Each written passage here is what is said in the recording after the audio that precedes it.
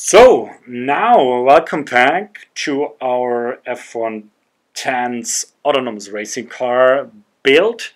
We are here in part number 3, where I will show you now how to put everything together and connect it the right way.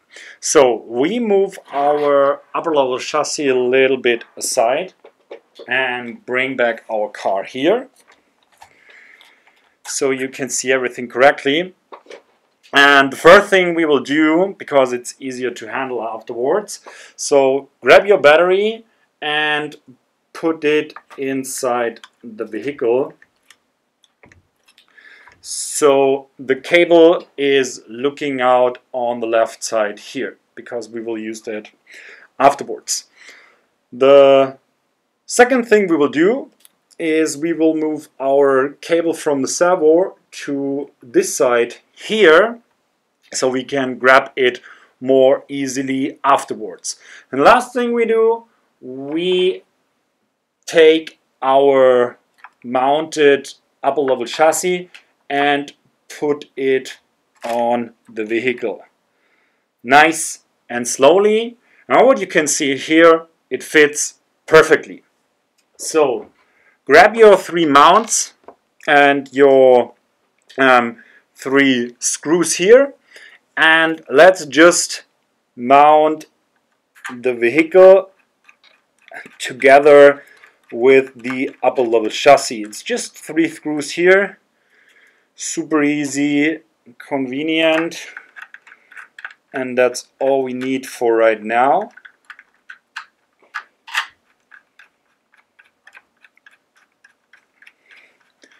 In the Traxxas Ford Focus car, we have 2 additional screws here,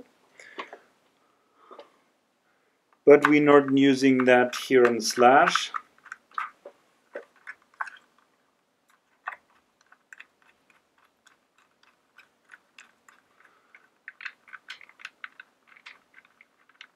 And voila, everything is mounted on the vehicle. So now we have put everything together. Now it's coming to the last parts where we connect everything. Let's start with the motor first. You can see here that your motor has 3 cables. The white one, the yellow one, and the blue one. And you see here that your VESC, I put it up like that your VESC has an A, B, and C.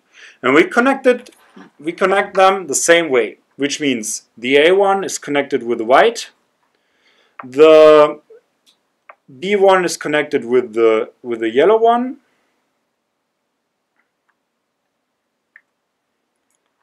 the mount is here a little bit, I lost the mount here. What is important that you have the specific mounts here.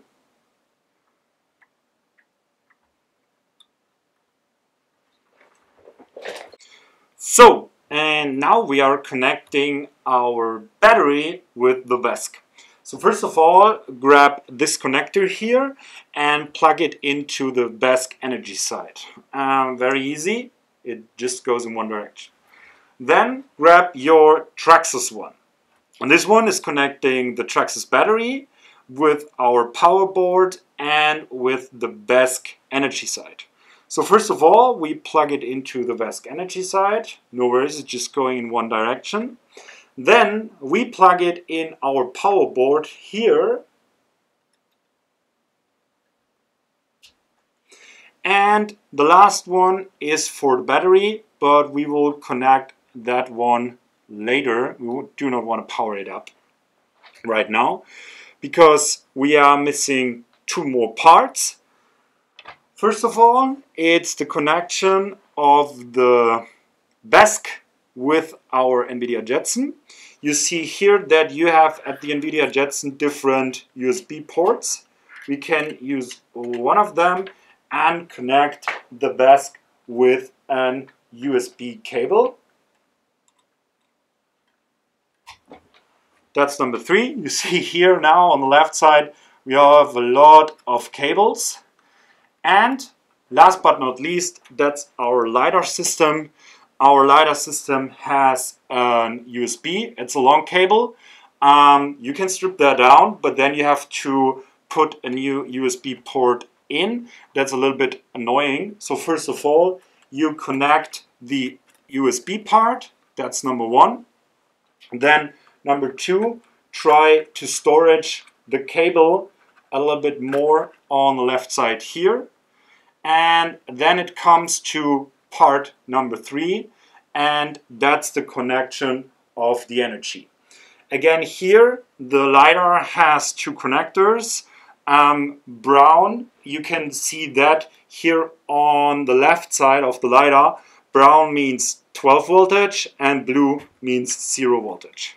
And we will use our power connector on this side again here and move those little cables to the side, and we will connect the 12 voltage with one of the greens here first.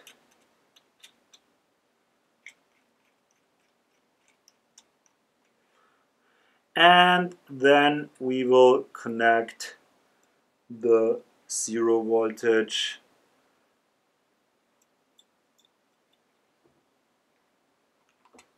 that out again.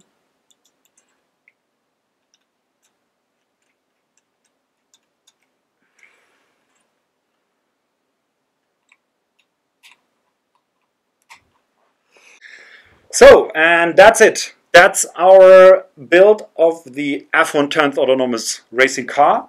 We showed you in this video series how to move from a normal remote control car that you can buy in any store to an autonomous racing car that's used in our F1TENTH autonomous Grand Prix, and that's used in our research. We are finished with this video series, and to give you a little bit more impression of the car, we will show you now a little bit more video footage. Thank you very much for listening, and see you in our next part where we power this one up, install all the necessary software, and move on with the research. Thank you and bye.